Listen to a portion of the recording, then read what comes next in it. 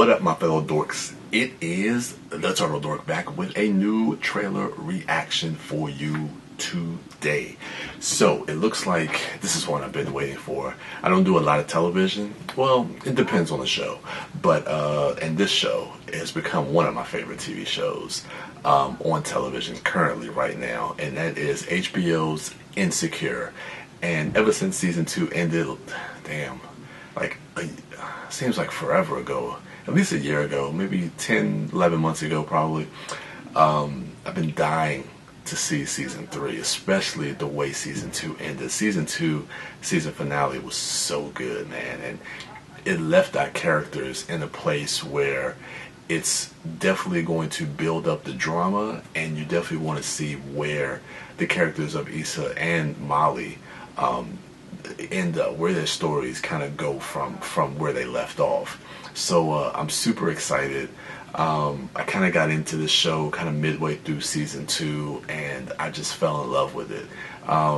Just being able to hear stories from the female black perspective is something we don't really get to see a lot of in this way, in such a funny and honest way, and very smart and witty. And that's what I like about it, is that you get that perspective, but it's not dumbed down. It's extremely, extremely smart and clever.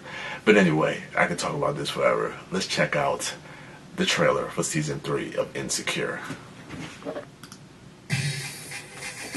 Look at us. 30. Single. Thriving. Looking like all 3 Jennifer Hudsons. 1, 2, 3. I am doing great. I think that girl who moved into her ex-crib. I heard she's sleeping on that couch with her broke ass. I've been working a full-time job, and I've been saving. She been saving, she been saving. Look, right now you don't have enough money to move out on your own. If Daniel let you stay a little long, you should. Don't look a gift horse in the dick. That's not a thing. It is. My grandmother said it to me. I'm not where I need to be right now. My name is Molly. I enjoy Spanish ride, but please, shut the fuck up and drive. You don't bring your ass up here. See what's going on with her. Go into your black ass law firm and be your fire ass self. No better, do better. Throw, had to put him in his lane. And my new job was trying to tell him about benefits, and I was like, blam, you better give the bitch a PPO. Well, see, I don't even do it right. It's lit. We should do a walk around. Wait, is that JC and Beyonce? No, it's Amir. It's us. We cute. We are getting along great. I'm not even sleeping with him. Oh, girl, no. I mean, I'm in trouble right there, boy. Do I think about it a lot? Duh. Am I thinking about it right now? No. Yeah. I've been working on my music for a long time. They really ready for all that instrumentation? Hey, if you ever need a bitch to play the tambourine, I'm available. Are you available? For the right project. So they're doing that up. I think I'm gonna tell Daniel that I'm gonna stay longer. Wait, why? He's been there for me. So you figured out how to pay him after all. With that ass. No. That ass. Ooh, tartines. That's like little toast. I'm excited. I'm looking forward to it. Yes. It's funny, man. It's just like I'm just that show is just so well written and so funny, and you really just like those 4 ladies.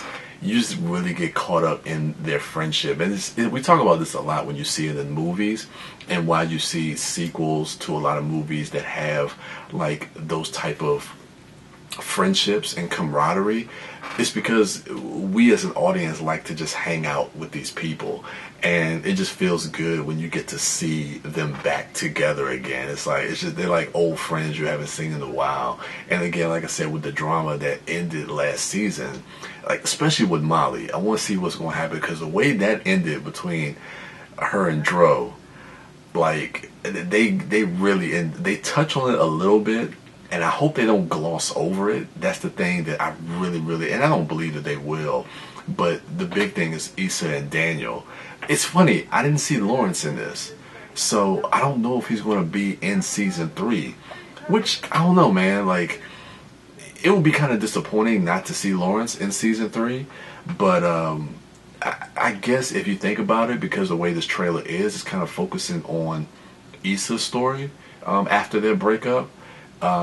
Because I guess you can kind of say his story was kind of wrapped up, and the way they wrapped up their relationship at the end of season 2.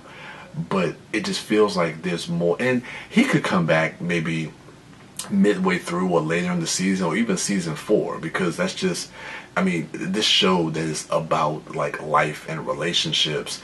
I mean, we all know the circle of how life is and how people go in and out of your life. So who knows, Lawrence could come back into her life. You never know, and that'll be interesting, especially if you see depending on what happens between her and Daniel.